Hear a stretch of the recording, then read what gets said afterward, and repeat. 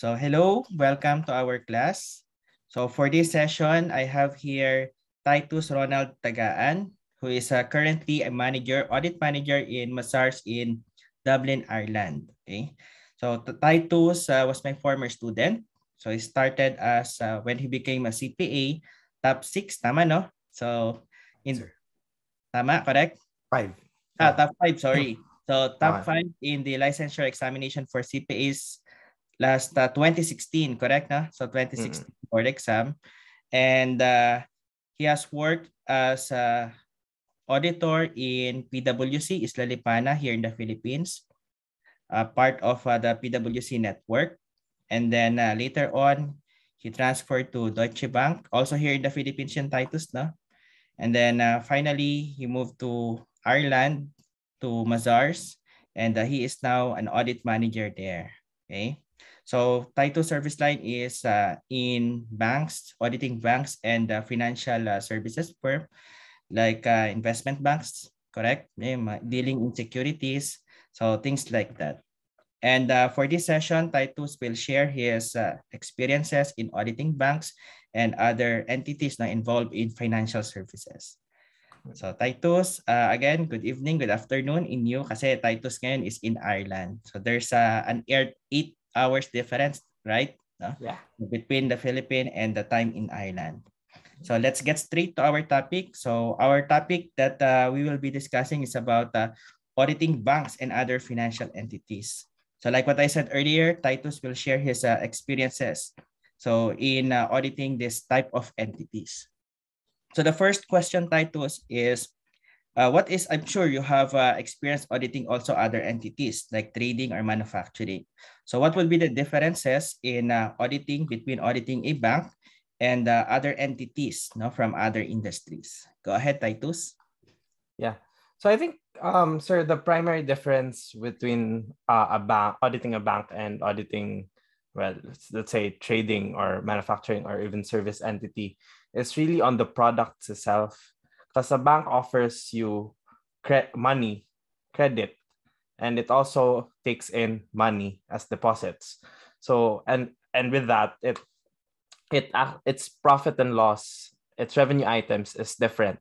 So it does not have your sales or it does not have your cost of goods sold, but it rather has interest income, interest expense, which is based on the credit loan, the amount itself.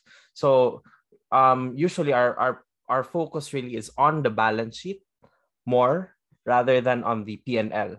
As what I think I would say, like for a manufacturing, they're really looking at its cost of goods sold, its sales, but rather on our end, what we're really looking at is on the loans to customers, the deposits, the investments, really on the balance sheet side more than the P&L, because the P&L will be an effect of the balance sheet. So in a manufacturing, the balance sheet is the effect of the P&L, because once you have your sales, you get AR, etc. So I think that's probably the primary difference when you audit a bank and a manufacturing company. I see. So that's a very good relationship, no? That difference na in relationship dun sa which drive what. Okay, so thank you very much, Titus. Now the second question is about the structure of your audit team. So here in the Philippines, now you were already auditing bank. So what would be the typical size of your auditing or of your audit team when you're auditing, let's say, a big universal bank? And you can also relate with your current, for example, audit team there in Ireland, for example, because you're also still auditing banks, no, universal banks or Mm-mm. different types Mm-mm. of bank. So what's a typical size of an audit team? Well, if you're talking about a universal bank, sir, I think back in my time during that when I was a senior in PwC, we had three managers, well, one partner, three managers, three seniors, three experienced, and one one associate, and then we had interns as needed. So just on other things. So I think they've actually increased the swell size. So I think our time it already increased in staff because it was very evident that it was a very stressful job. So more and more, I think they're adding more. Like if I see posts from my managers before, they have like Zoom, they're like more already in number. So I think Mhm. that was for me. But then for a universal bank as well, you'd have subsidiaries. So that was just for the parent bank. Okay. We would have a different team for our savings bank, for our leasing and retail, for our investment, and that's separate as well from like for the investment arm of the bank. So it's a very big team because it's there's a lot of products. So I think on our end that I'm sure it's going to be different in different firms, but in how we divided it in PwC before was that it was three cycles. We were Mhm. looking at lending cycle, and then the other one was treasury, and then the other one was um others. So you'd Okay. say it's others, anything other than the lending and the Lending and treasury, treasury. then you'd get the others. So that would be expenses and even the Yeah, even actually the deposits was under them. But that's just how we divided it. But I'm sure it's different with probably it would be different with EY or what or Deloitte or KPMG. But that's how we divided it. So it's based on the product site, the service, and how we divided the team. So usually for the banks, that's the two major department or operations that they undertake, no, yung lending operations and then the treasury operations. Now, follow up on that, what's the difference between the two in your own experience or knowledge, yung lending business ng bank versus din sa treasury? Um, the main difference is lending will really be on the credit side. So it's really on the loans, etc. Well, when we say the treasury, when we had it, we were looking at the cash, the investments, and even the repos. So I think that's the special a different product as well for a bank. You could have repurchased securities and the investments, financial assets. That's going to be with them. We'd have the credit. So if we were going to talk about risks, probably would say theirs is the market risk. We'd have the lending cycle. Would have the credit risk. Credit risk, correct. Okay, sige. Thank you for that, Titus, for that very informative parang insight, no, in the Mm. operations of the bank. Now, my next question is that in your team briefing or planning sessions, brainstorming, so what are the usual areas that you are asked to focus when you will be performing your audit procedures? I believe that will depend on the role or the area that you will be assigned of, whether in lending Mm. or in treasury. But if you've been to both, for example, sites, no, or Mm. areas in your experience, so what are the usual focus areas? Um, yeah. So I think for a bank generally, I think it's well in any audit. I think even other audits would have the rebuttable the fraud risk. I think that's one of the main things to be considering of. It's the fraud risk on management override of controls, as well as your revenue fraud risk on revenue recognition. So I think those are one of part of the key areas that any audits would be undertaking, and even a bank would actually also be discussing on. And aside from those two, we'd also have, I think the main areas would be the credit risk. So I think it's really because for a bank, it's significant risk really is on the credit risk. It's the ability of those of the ones that he lends money to, if they would be able to pay. Because if they Right. won't be able to pay, then the bank would be bankrupt. So Yeah. I think the credit risk side of the audit, that's the main thing. So when we talk about that, we would also be talking about then the expected credit losses that a Yeah. bank would recognize for its loans and its financial assets. So I think that's for the credit side. Now, if we were talking about treasury, then it might be like the bank would also have level. It depends on how complex the investment securities are of a bank, or even the derivatives that it has. But what I can see before, well, before when I was still in PwC, I think banks in the Philippines are relatively They're not yet as complex. The investments that they have are not as complex yet, and they would only be dealing more on the plain vanilla derivatives. So it's very straightforward. So usually the risk assessment that we would have is not really as high as it would compare to how we would assess an ECL versus how we would assess the valuation of the securities that they would have, because the securities that a bank, well, I think the banks in the Philippines would have, are not really as complex as they are. So sometimes they're really just readily available. So they're level 1, or they might be a little bit of level 2, but not really as going as high as level 3. So it's not, I would say we would still discuss about it, but not as hard as how we would discuss the ECL, the credit risk side. And then of course there would be other matters, of course, if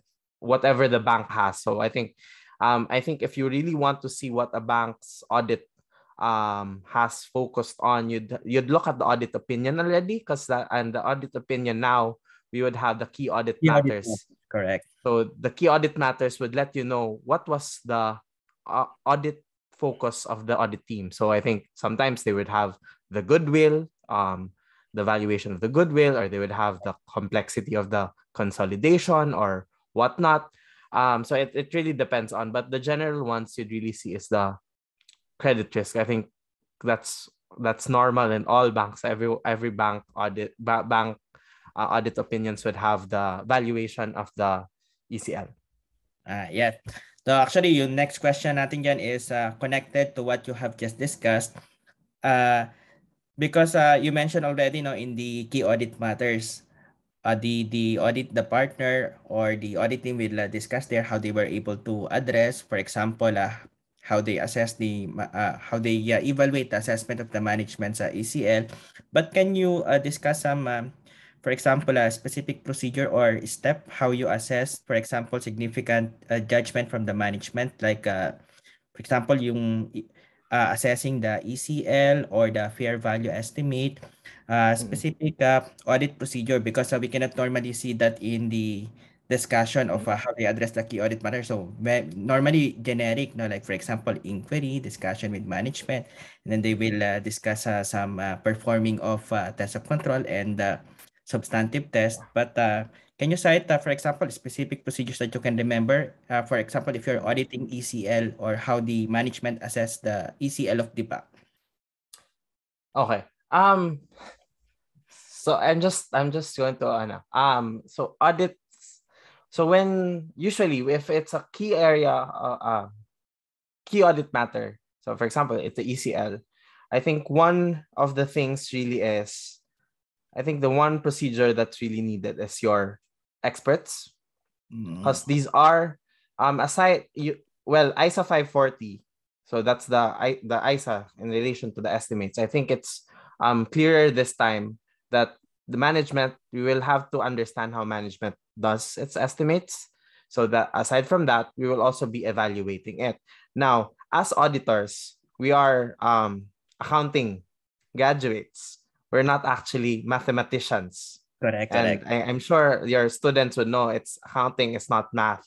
It's logic. It's not as deep math as it would be for a BS math major or an actuary major. So I think that's where it comes from, that us as auditors, we won't be able to really validate these numbers, because they would have, management would have its own experts, its own math graduates, its own economists, for example. So we would be employing our own experts. So I think that's one of the key things. I think if you are auditing a bank, you would really need to have your own expert in evaluating the ECL, because it's not going to be easy. Like, you can't just look at the numbers and say, oh, this is how they modeled their ECL, because the model itself would the modeling of the ECL would include historical data, as well as how the math works with the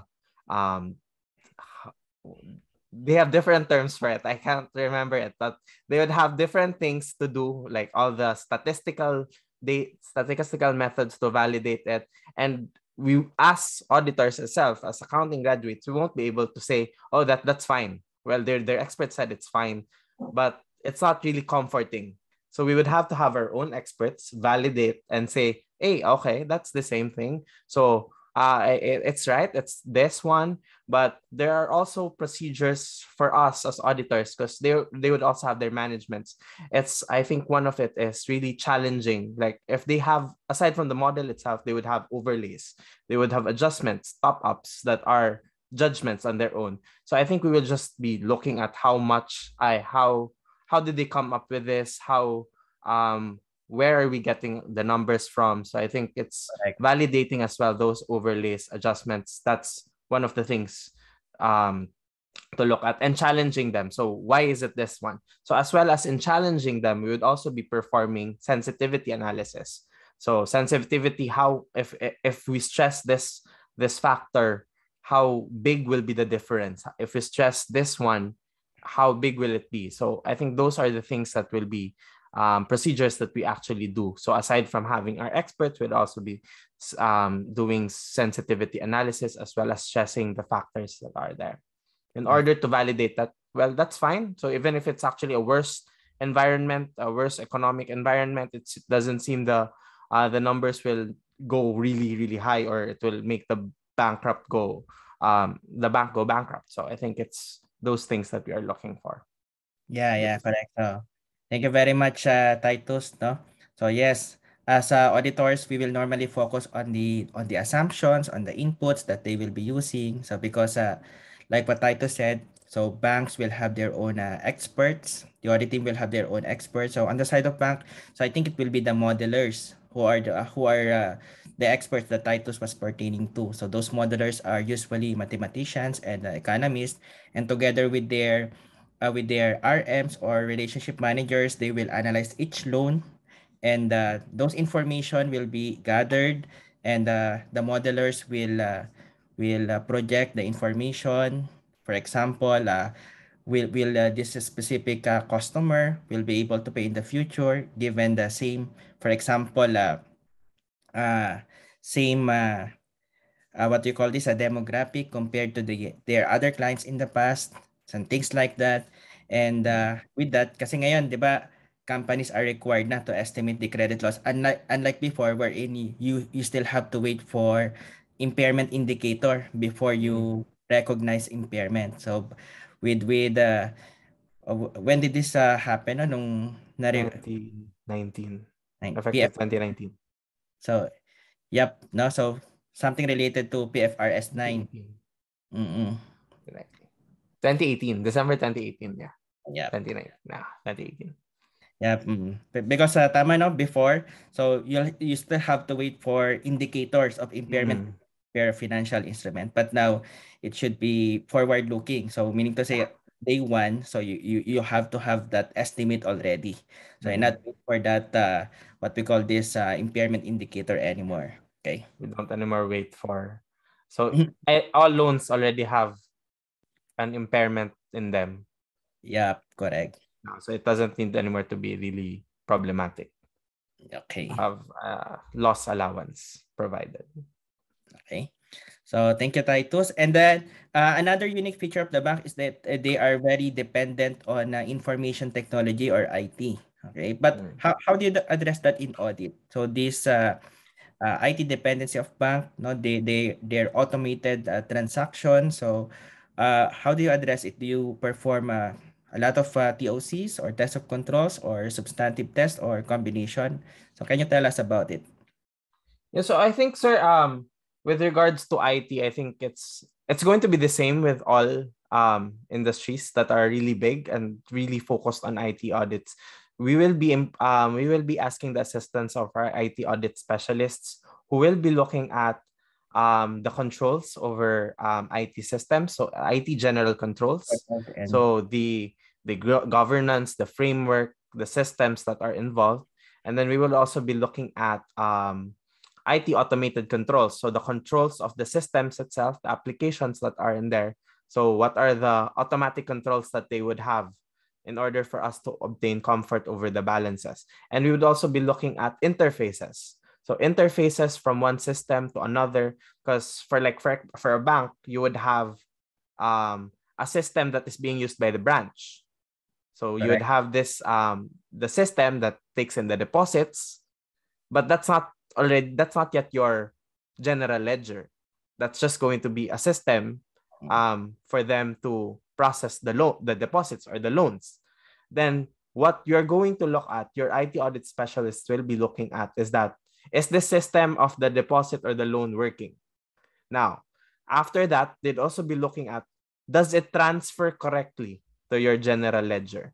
So that's what I call that's what I said, interface. So they'd be looking at that, ensuring that the controls in place are working and there were no issues during the year, as well as change on the general controls over this, the framework, the governance, the security, physical security, or even the IT security with regards to this. They would be looking at it. So that's as the audit core audit, we would be instructing them, taking a look at, oh, is this really the systems that we are looking at in our walkthroughs and the processes? And then we will be instructing them, take a look at this, the interface, the controls, etc. So I think that's where we will be able to obtain comfort, because if a big company or a bank you would have is very manual, it's very prone to human error. Correct. And if it's prone to human error, we won't be comfortable with the numbers. And if that's the case, we would have to do more substantive testing. So, well, the test that we will do is both. We would still be doing substantive testing, but at least the level that we will be looking for will be lower than, let's say, for example, we'd have 30 samples because we tested controls. But if we didn't test controls, we might be testing 60, 90, 100. So it is really good to have IT audit for the big companies, because you'd be able to get more comfort. And I think if a company that's really big doesn't have IT systems that are good, I think it's also problematic, and the board of directors or the management would really need to transition it, because if they don't, they might not be getting the correct data. Correct. So thank you very much, Titus. Any tips or messages for auditors or students right now who would want to take this career path to be part of this service line, auditing of banks and financial services entities? So tips Yeah, I think or actually level when I was learning. when I was like choosing where to go, I think it was because my sister was also in financial services, but she also told me to go financial services because it was going to be easier. It might be easier to get abroad. It might be, but of course, but I'm sure, but I also have friends who are not in the financial services. They also got to go abroad. So it's really just a choice. So I think it's just that it also fascinated me at that point. Well, initially, sir, when I was in PwC, when I was associate, I wasn't yet on the credit side, but then it's just that IFRS 9 implementation, etc. Then it kind of fascinated me that, oh, it's something new. I didn't know it was stressful. So I moved to it. So I think it's just that if you're taking a look at other things that are not what you've seen in the books, because it's not going to be in the books how ECL are really calculated, etc. Like they'd say the problems that you'd get, this is the ECL already, how much is your adjustment, etc. But how those numbers are, if that's something that you'd like to know, etc. I think it would be a good place to go, as well as, well, I'm talking more about the credit risk, but then if also fair value side, like derivatives as well, valuing them, it would be a good insight, like just to see, is that something you like, or something, the models itself, but not necessarily you're the ones calculating them, but at least you get to see how it's done. Okay, so once again, thank you very much, Titus, for those very good insights now regarding this topic. So I hope to talk to you again in the future. So as you progress in your career as well. Yeah. Wala na ako sa audit. Yan, stop ko na yung recording. Thanks. Thank you.